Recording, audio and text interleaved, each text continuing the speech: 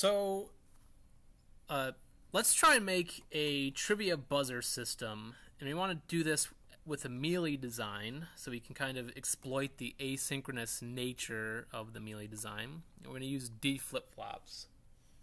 So let's imagine that we've got some sort of game. We want to see the first person to press the button, right? So what we're going to have is we're going to have some lights that are going to turn on, or these are going to be some outputs. Then we're going to have Team 1's button and Team 2's button. And let's say both lights are off and Team 2 presses their button first. The system should detect that, turn on the light, and then this light's going to remain on even when the button's turned off, turned off, right? They're not pressing it anymore. This light should still remain on until someone presses this reset button, and it will turn all the lights off. So that's kind of the idea, right? We're going to have three inputs. We're going to have Team 1's button, Team 2's button, and reset. That's going to be the three inputs. And we're going to have two outputs, Team 1's light and Team 2's light. So now let's figure out what the diagram would look like for this. This diagram is going to be a little bit different because we have three inputs. A lot of the times when we look at these Moore machines, we're only dealing with like one input, but here we've got three.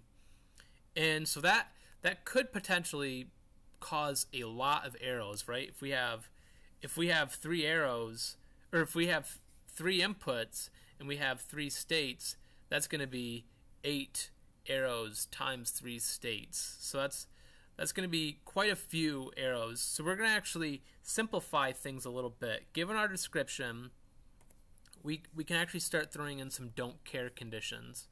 We're saying doesn't matter what the, like in this case, here I'll just start talking about it. So we're going to say that A is kind of our resting state where none of the lights are on. If someone gives it a reset, or here's my key, right? So 0 is reset, TB2 is here, and TB1 is here. So Team 2's button, Team 1's button input, and then these are the outputs. Remember, this is a Mealy design, so our outputs are in the transitions. So here we're saying that reset is a 1, meaning someone is resetting the system. So it doesn't matter what the teams are pressing, because no matter what, we want to go to this state and we want the outputs to be zeros. And then also, so I have the event of a tie, and I don't really have a good way to handle that. We'd have to have another state to recognize it.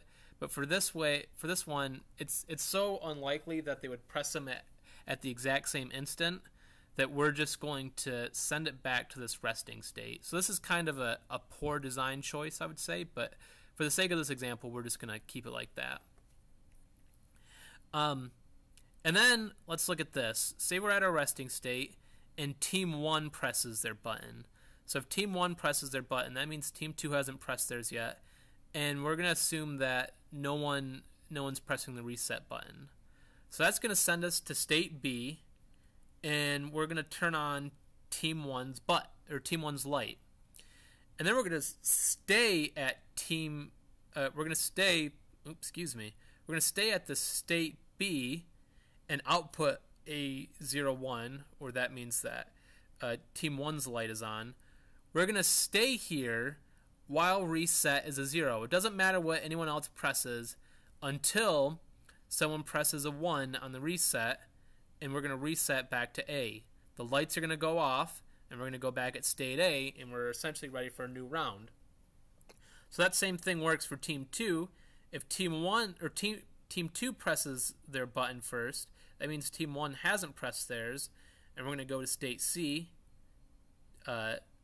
Team 2's light will turn on and will remain at this state until reset. So reset's a 0, so we're going to stay here. This light's going to be on until reset. Then we're going to go back to state A. So I used a lot of these don't care conditions because basically nothing else is going to happen if this is a 1. If this is a 1, if these are 0, 0, 0, 1, 1, 0, or 1, 1, no matter what, this don't care condition says that we're going to go back to A. So you can imagine that this is going to, these don't care conditions are going to come into our state diagrams and they're going to make things a lot easier for us. So our state table is now going to be a lot longer, right? Because we've got multiple combinations of inputs. And once again, I'm exploiting our don't care conditions just to make this not be too long. And so for our output is now a function of the current state and the current inputs. So that's why we have to have these listed in these columns here. And once again, we're using the don't care conditions. So if how to fill this out is we can just look at our diagram we've made and we can start figuring out where we go, kind of asking as a question. If we're at state A, so we're at state A, and we get an input of 0, 0, 0. So if we get an input of 0, 0, 0, oops, it looks like I'm actually missing an arrow there. If we're at 0, 0, 0, then we just need to stay at state A. So that's why I put an A there. Then here, we're saying that we're at state A and button 1 is pressed, right? Team 1's button is pressed. So that means we need to go to state B. And also we can look at this here, right? Our output needs to go to a 0, 1, or light 1. Team 1's light needs to get turned to a 1, or turned on. So, and then we have this don't care condition, right? This 1xx. So if we're at reset, no matter what, for any of these states, if we get a reset, we need to go back to A. So that's what I've done here is, if we get a reset, we're always going to state A. Then, if we're at B or C, we basically said that as long as resets a 0, right, for all these guys, resets a 0, we just want to stay at our current state. If resets a 0, we stay at our state.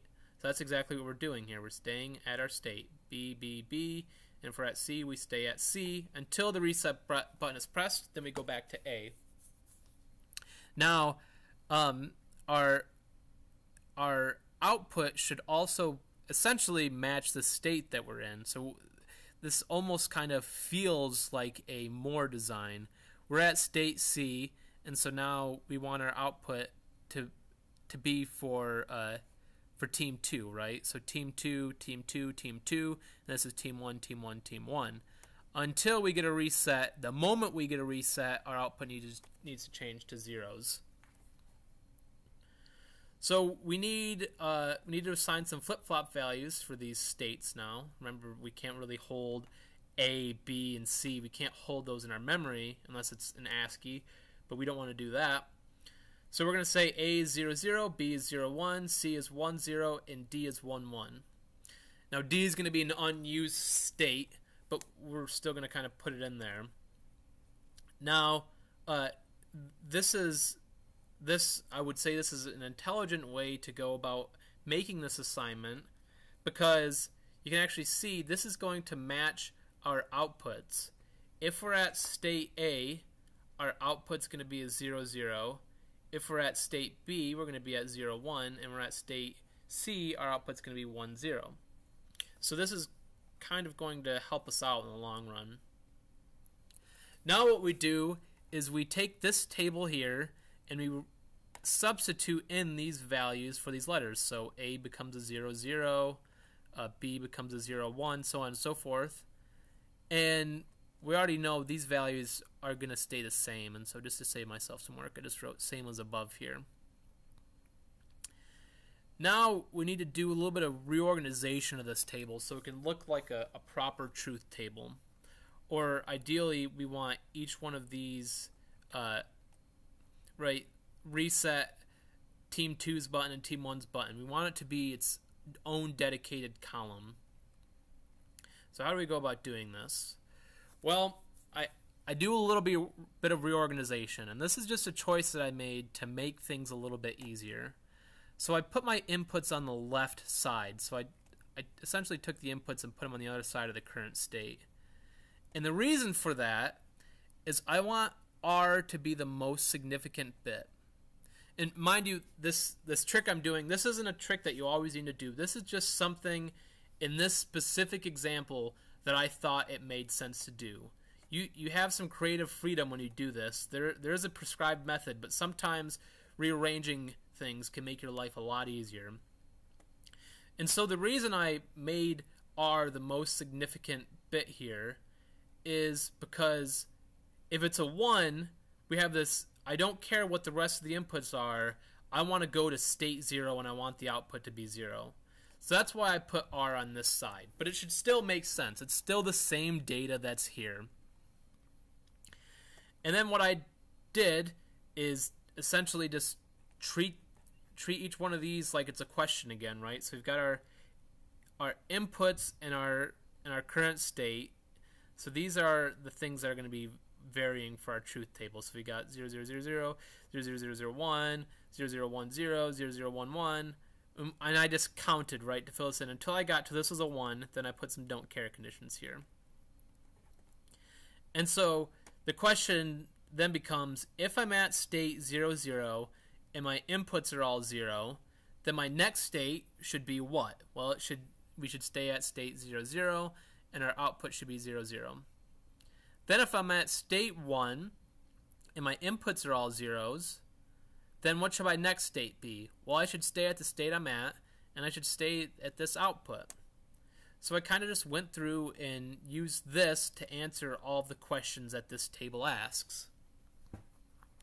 And now, this is a Mondo truth table, so we should expect to see some Mondo big K-maps. So we can start doing our K-maps. Let's do Y2 first. So we've got a 5 input table essentially, right? 1, 2, 3, 4, 5 inputs determine Y2. So, well, we're going to see that is going to kind of simplify, but let's assume that we didn't notice that right away. So we're going to be sad about the fact that we've got a 5 input table, but we're going to suck it up and do it because we're good electrical engineers. So we've got TB2, TB1, Y2, Y1, and then our higher dimension is going to be R. So we've got R equals 0 and R equals 1. Now the nice thing, what we're going to notice here, is if we look at our table, when R is a 1, everything is always just going to be a 0. So that means we can fill all of these with zeros. And this is going to cause it's going to make things a little bit more simple for us. But then the rest of us, we're just looking at our data, right? 0, 0, 1x, or don't care. So we've got 0, 0, 1x. Don't forget to label your truth tables right, otherwise you're going to get the wrong order. So we just go through and fill each one of these cells based on this table. And this is what we get. And then we do our grouping. So we've got a big group here, taking advantage of our don't care conditions. And we also group this guy here. So we find that for all these groups, R remains constant. It stays as a 0. So we got R naught, and then this group here is just Y2. Then we have OR, R naught, and then we have TB2 is a constant 1, TB1 is a constant 0, and Y1 is a constant 0. So we can actually factor out this R prime. And so here we can notice, when you look back at our truth table, we're going to say, oh, so whenever R is a 0, or whenever R is a 1, that means the output's going to be 0. So we can stop drawing this part of the truth table because we know it's always going to be 0. We can never actually group into this. So we just know that R is always going to be a constant 0 for every group that we select. So we just need to keep that in mind. So then the same way we did Y2, we now do Y1. We fill it out. We end up with these two groups here. So this is what we get from our groups. And we need to remember that R naught is a constant, right? R naught is a constant. So essentially I skipped a step and I factored out this R naught. But you could have these in, just like how we had them here, you could have the R naught in the terms, but I factored it out. And then we can do the same process for Team 2's light and Team 1's light, right? And we're just treating this as a truth table, and this is the output. And something that's worked out really nice for us is if we look at Team 2's light and y2, or the next state, it actually just is the same exact thing. So we have a 0 here, 0 here, 0 here, 0 here, 1, 1, x, x, 0, 0, 0. Same thing for y1 is just the same as light 1. So that means that this table and this table are just going to be replicated here. So that means that team 2's light just equals the next state for y2, and team 1's light just equals the next state for y1. So just the same exact expression. So that means we only need to make the circuit for y2, and we can hook it up to the output for TL2. So here's what the final circuit looks like. We've got 2 D flip-flops, and I made a comment saying that my routing here is really bad. It's not excellent. I wouldn't give it an A. But either way, this is the first function that we found here, right? That's this function. And we just implement that with gates, and we're connecting our R, TB2, TB1, and Y2 over here. And so we said that TL2 and Y2 share the same function, and so that's why Y2 is connecting to this D flip-flop, and also TL2 is tapping into it. So this is kind of the final realization of what this circuit's going to look like. So despite the fact we had these huge tables, it kind of refined to a pretty small circuit. So this is just an example of a Mealy design and some tricks that we can use to kind of simplify things.